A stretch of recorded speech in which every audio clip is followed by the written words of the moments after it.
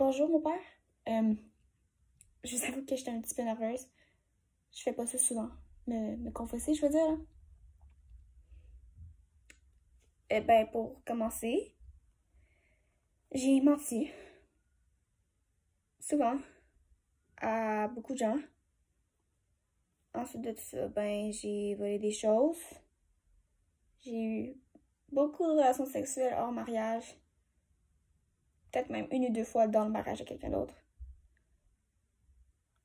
Sinon, il y a eu de l'alcool. Trop d'alcool. Un peu de violence aussi. Puis, bien évidemment, il y a mes estis blasphèmes. Mais il y a d'autres choses aussi. En fait, si je suis ici, c'est parce que,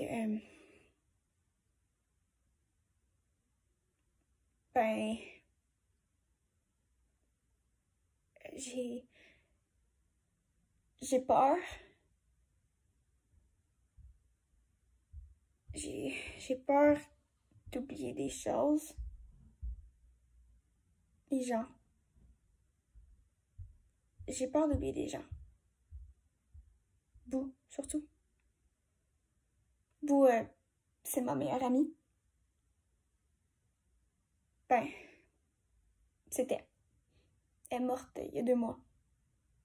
Accident d'auto. Elle s'est jetée au milieu de la rue, puis elle s'est fait ramasser. Volontairement. Mais c'était pas un suicide ou rien, c'était vraiment un accident. Elle voulait pas mourir, c'est juste que... son chum l'avait laissée. Puis elle s'est dit que si elle se faisait assez mal pour se ramasser à l'hôpital, il n'y aurait pas le choix de venir la voir puis de la reprendre. Elle fait tout le temps des idées de marbout. C'est même qu'on l'aimait. C'est juste que d'habitude, ces idées de marde, ça la faisait pas se faire tuer.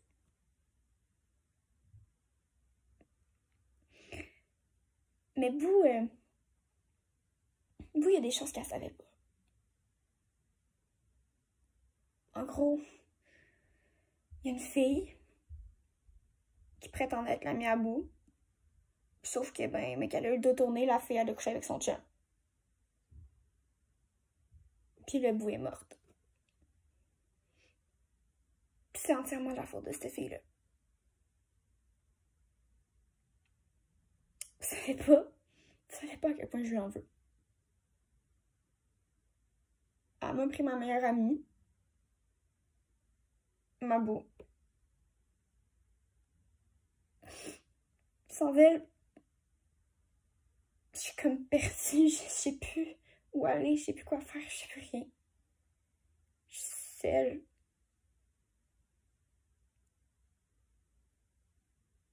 Mais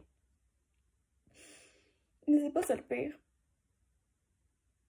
Le pire, c'est que la fille qui a couché avec le chien à Boo,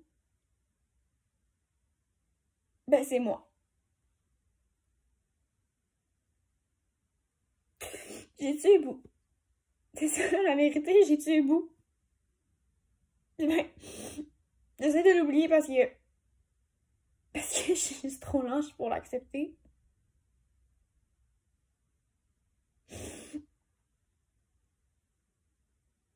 Puis là, en ce moment, il y a juste une chose que je veux.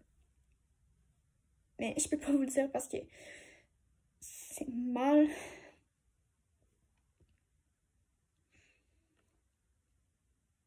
Je veux que quelqu'un me dise quoi porter le matin. Je veux que quelqu'un me dise quoi porter à tous les matins. Je veux que quelqu'un me dise quoi manger, quoi boire, quoi aimer, quoi haïr, quoi protester, quoi écouter, quel film aller voir, quel jour faire, quel jour pas faire. Qui aimer, comment leur dire, en quoi croire.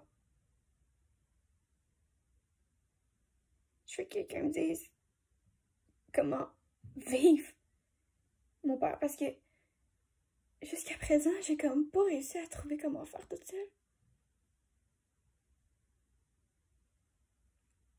Vous Vous savez, c'est pour ça que les gens ont besoin de monde comme vous dans leur vie, mon père, parce que vous leur dites comment faire, parce que vous leur dites quoi faire, puis ce qui se gagne. Puis même si j'y crois pas à vos conneries, parce que scientifiquement, ce que je fais, mais ça n'a aucune importance à la fin, mais j'ai quand même peur. Pourquoi est-ce que j'ai aussi peur? Fait que, dites-moi quoi faire. Faites juste me dire quoi faire, mon père.